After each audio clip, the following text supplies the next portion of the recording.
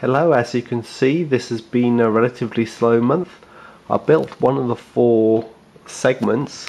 It still needs to be glued at the joints and drilled and screwed through here. It also needs to be drilled here and here before the top etc. is applied to the board. This is one of these longer ones here and here. This is my Kato Unitrack test oval.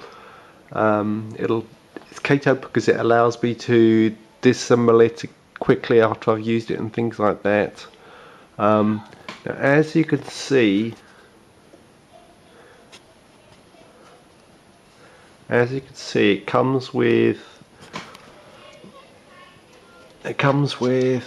this Tamiya mini connector. Now this is the, I don't know if you can see down there, this is the male connector, and what I've done in the past, I used to stuff wires down it to make connectivity, but I got some.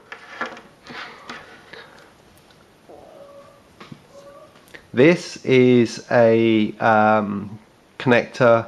I've got some female connectors.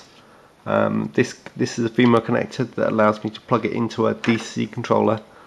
I have another one that allows me to connect to my DCC system.